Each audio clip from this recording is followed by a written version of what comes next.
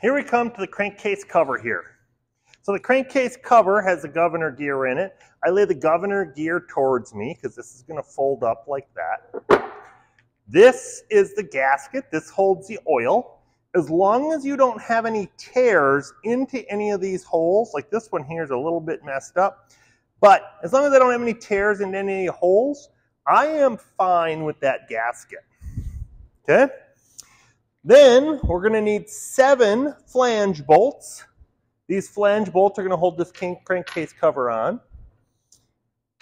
We're going to talk about dowel pins again. The dowel pins are the small pins here. The first one, if you got the real big dowel pin, this real big dowel pin, that's for the head. So you got the wrong one there. Then you got 2 that are the same size or just different lengths. The longer one goes on the outside. The smaller, the shorter one is the one that we use first. This is the 10 millimeter one. Talks about it in your plan. So we're going to take these 10 millimeter dowel pins. You can see a couple holes, one hole right here and one hole right down here that don't have threads in it. And that's where those 2 dowel pins go. Okay, got those 2 in. Now we're going to prepare. We know this is going to be metal on metal. We know this is going to be metal on metal. We know this is going to be metal on metal. The other spot that we have to do a little bit of preparation is we got to get a little bit of assembly lube on this governor gear as well. So I'm going to get that assembly lube all the way around, both sides. Looking good there, looking good, looking good. This one here, because again, it's just a bearing, it's just a bushing, not a bearing like these ball bearings are. I want to make sure that I get that one nice and good.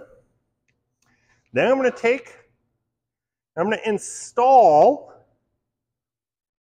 my gasket. My gasket has those couple holes in it that hold it in place on those dowel pins. That's what those dowel pins are for. Then I'm going to put up and get this started. We have lots of different things that have to go into place here. So I am going to twist and turn the back side of the crankshaft while my partner is getting this cover in place. Because everything has to line up and slide together. And if you put this on too hard, without twisting and turning, that black or that plastic governor gear breaks. And all of a sudden it'll just kind of slide in. Now it's in place. Love it. I check to make sure my gasket is good all the way around. It's not sticking out anywhere.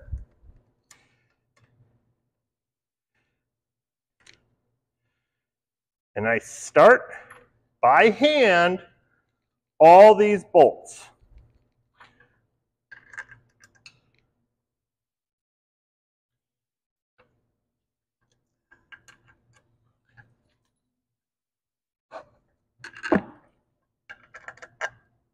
Here.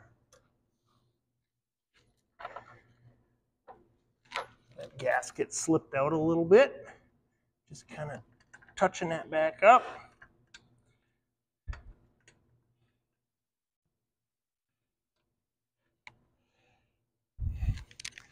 Sometimes this is our 12 millimeter bolt. Sometimes I just put the socket on so I can do it by hand. Now we're 1, 2, 3, 4, 5, 6, and 7. Don't forget this one. That's the biggest one people forget. When we end up with an extra bolt, we have to rip this back apart, drain all the oil back out. So you have to have 7. You and your partner both check, double check, triple check, quadruple check that you see 7 bolts that you and your partner are putting on here.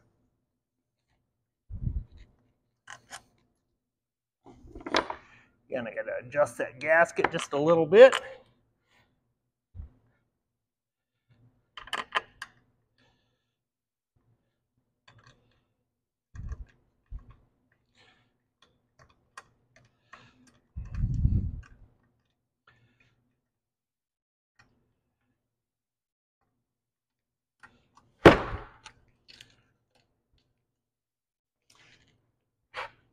And I'm putting in my 7 bolts, hand tight first. This is a point I like to grab the screwdriver handle. Just seems to be a little bit faster for me.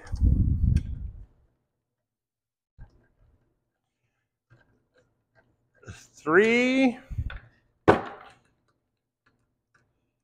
4, 5,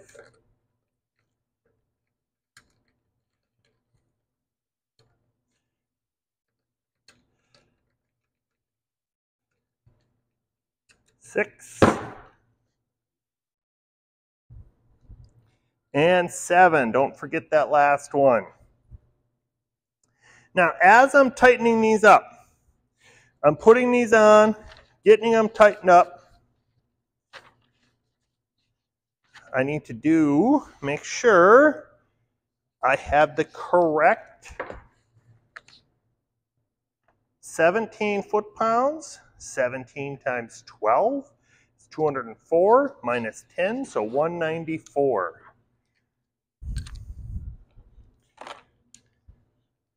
I think is what that is.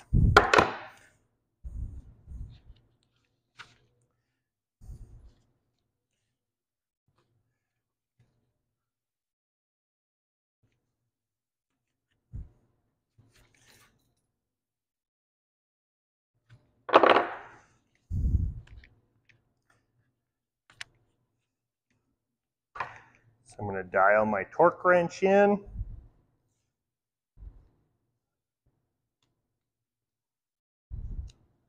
Go up to 200. So the crooked arrow on this side, middle is at 0, and that's at 200. Then we're going to go to 194. So I'm going to take 6 off that, 2, 4, 6. So that's 194 right there. Again, facing that to the right for the ratchet. And I'm going to start by just lightly tightening. I'm not cranking all the way down. Notice I went across. Now I'm going to go here. I'm going to come across. That keeps this torque even as we're going around this. There's 6, and there is 7 right there. Now I'm going to torque it. And I always like to torque down towards the table. Put the handle down.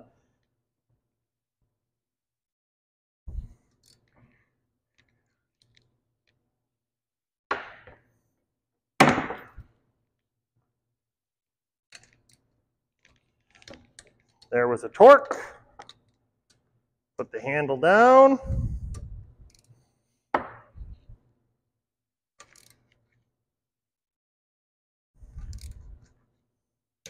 There was a click. Going across.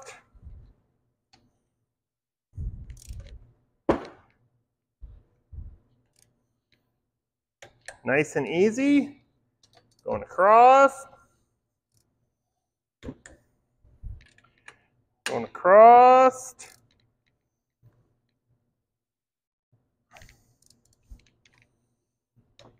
Six.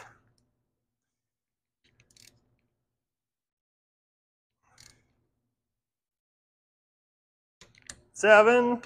Oop. Then I go back around one time just to make sure. 1, 2, 3. Pull it right out to the edge of the table. 4,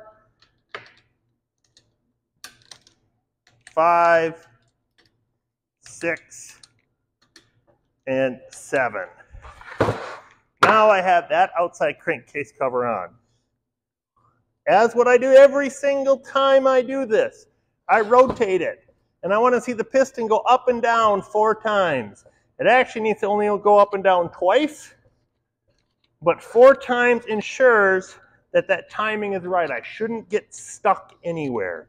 At this point, if you can go around up and down 4 times, you should be good to go.